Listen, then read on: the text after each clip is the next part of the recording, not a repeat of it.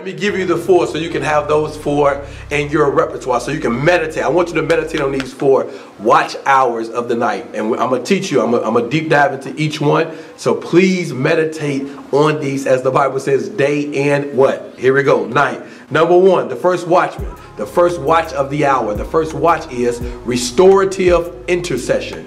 Restorative intercession. That's 6 to 9 p.m. That's the first watch. The second watch is protective revelation. That's from 9 p.m. to 12 a.m. Protective revelation from 9 p.m. to 12 a.m. Just write them down. I know you say, what does these mean? I got you, I promise. The third watch of the night is from 12 a.m. to 3 a.m. and it's territorial authorization. My God.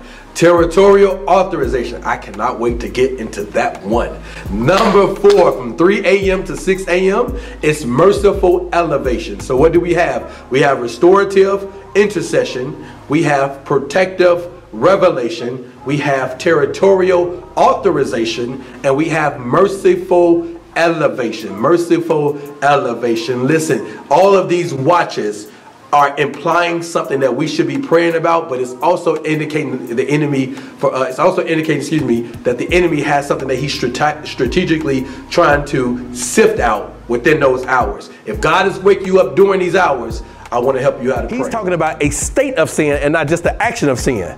Why? Because when God wants to change and transform, he's not just looking at your actions, he's looking at the state you in. Come on here. He's not just looking at what you're doing, he's looking at how you're thinking. Because you may have had a bad day and thought a bad thought, but it don't mean you think as a bad person. Come on here. Just because I had a bad thought don't mean I'm a bad man. Just because I had a bad thought don't mean I'm a bad woman. I may have slipped in the thought, but I know who I am in my life. Come on here. So you have to make sure that you're dividing actions from state. Are you living in that state, or are you just committing that action? Because you can change the action, but if you don't change the state, you'll repeat the same action you did because you never got to the same place you was in. I hope I'm helping somebody already.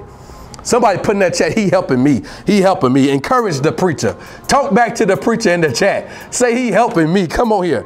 So you have to make sure that within these watches, watch this, that we're praying in accordance to what we expect to change, not just from actionable standpoints, but from a permanent standpoint. Like I don't want to just change my to-do list. I want to change my habits, because my habits impact my character, and my character impacts my state of being. It impacts my behavior. It impacts the way my life is orchestrated. So God, don't just change me in one area that I only become something of the same in another.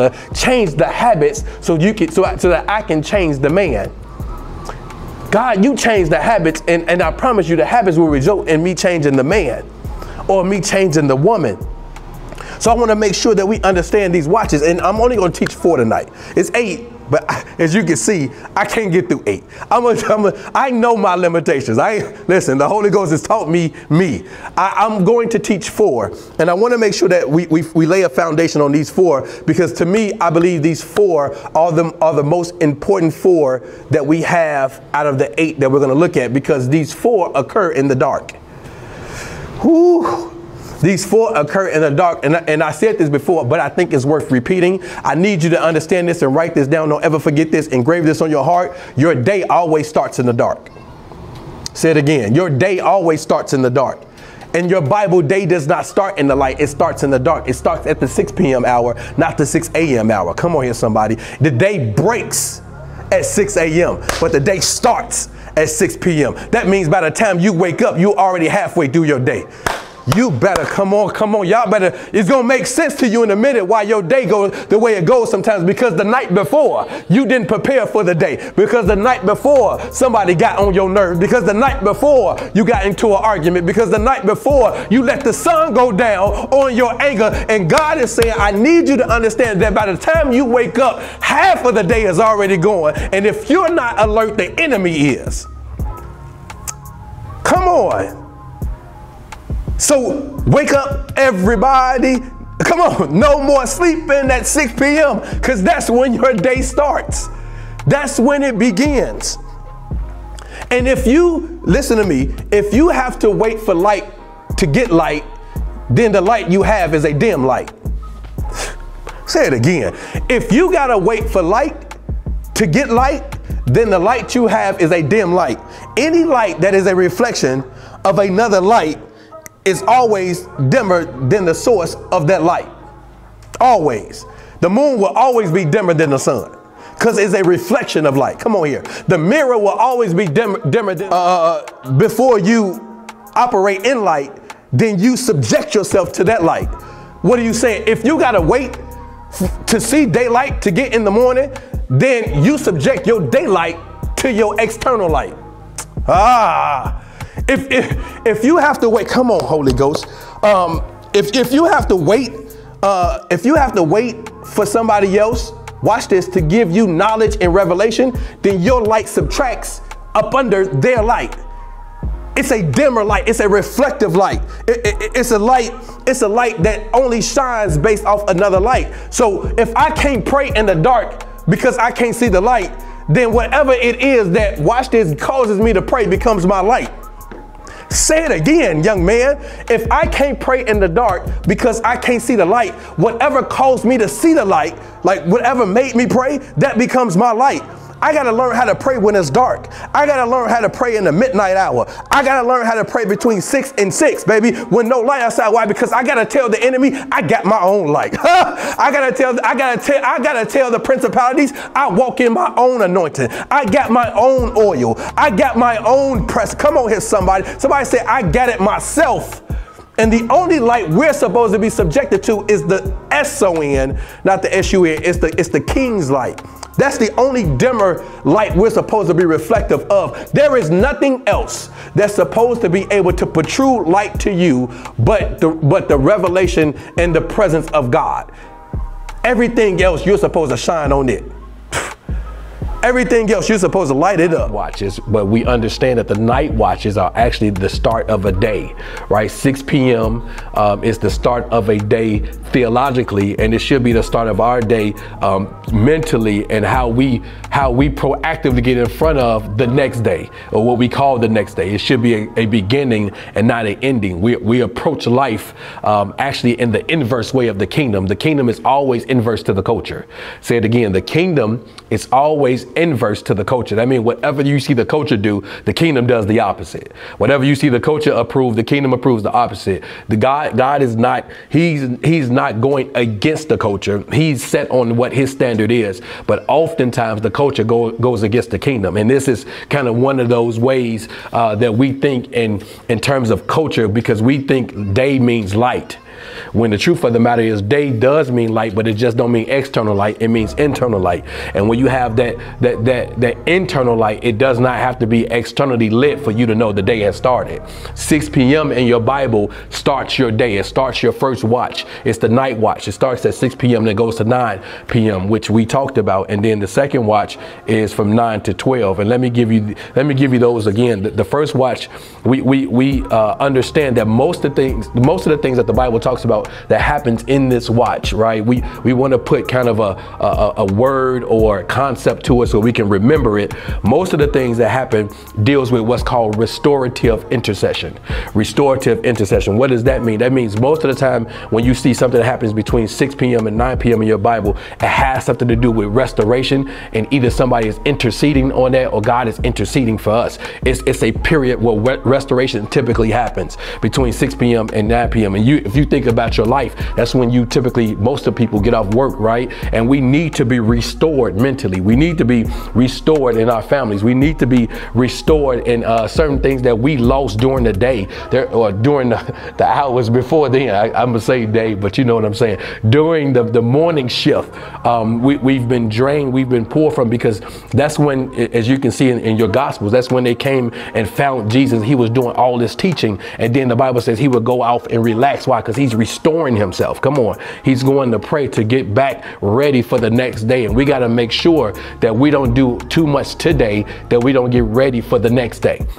that we have a period of restoration. So restorative intercession. And number 2, from 9 p.m. to 12 p.m., we entitled that as protective revelation. Protective revelation. What does that mean? That's during the hours where God will reveal to you that he's protecting you. That's where you will see coming into the midnight hour where God will protect, Paul and Silas as they're in jail, where he will protect the children of Israel as they're about to leave out and go into their wilderness and into the promised land, where he will protect certain people that's doing things that when Saul was fighting, the Bible says he fought at midnight. Even God gave him that revelation that he's protected. That's what you have to understand, because that's, if you think about it, especially if you have family or loved ones and they're out, or you don't know where they are, it's between those hours where your worry starts to increase. And it's at that point where you have to have a revelation of God's protection over your life to say, I can't get to them, but you can.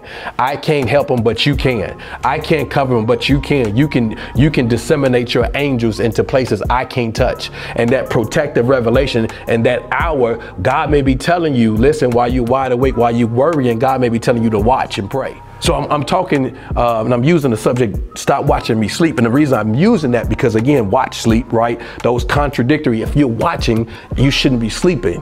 And if you're sleeping, you can't be watching. And we need to understand a little bit more about sleep and as it relates to the Bible. So I want to give you this definition for sleep that God gave me. And I've read, some King James versions of the dictionary, which in the King James version of the dictionary, it says that sleep is motionless, and I like this, it says the unemployment of rest for the body. I love that, how it uses that word in that context. Motionless, or unemployment of rest for the body. That means the body is not employed to do something. I love that. Very, very, very distinctive definition. Again, sleep is used in different contexts. So you have other encyclopedias and you have other literature that defines the Bible as an intermediate state between heaven and earth. When you talked about sleep as death, as a period or a state that you're in where you're not neither here nor there. You're in an intermediate state. You have awareness, you have consciousness, but you're not in the place of fulfillment. Sleep is defined as the immobility of bodily functions despite of conscious mobility, meaning my consciousness is mobile, but the members of my body are not. My God. Meaning I'm aware of what's happening, but I'm not doing anything to change it. Oh God. Meaning I can see what's about to transpire, but I'm limp and I'm crippled, and my paralysis don't let me solve a problem that I see that's ahead of me. That's sleep. Sleep has nothing to do with your eyes being closed. It has everything to do with your vision being blocked out. Sleep has everything to do with your members not operating in according to your consciousness. Sleep has everything to do when you're not employing your functions in your body to do something that's about to make you unemployed, or something that's about to bring you some kind of danger or disaster. Sleep has something to do with the fact that you have a conscious awareness, but you're not doing anything about what you're aware of. Come on here. If I have the ability to recognize what's about to happen, I should have the wherewithal to respond to it before it happens. And if I don't respond to it before it happens, that means I'm sleeping on what's about to happen. Hallelujah. What a month.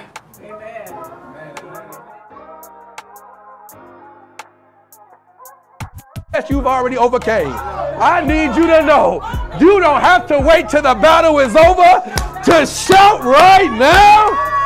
My God. Lord, glory, hallelujah.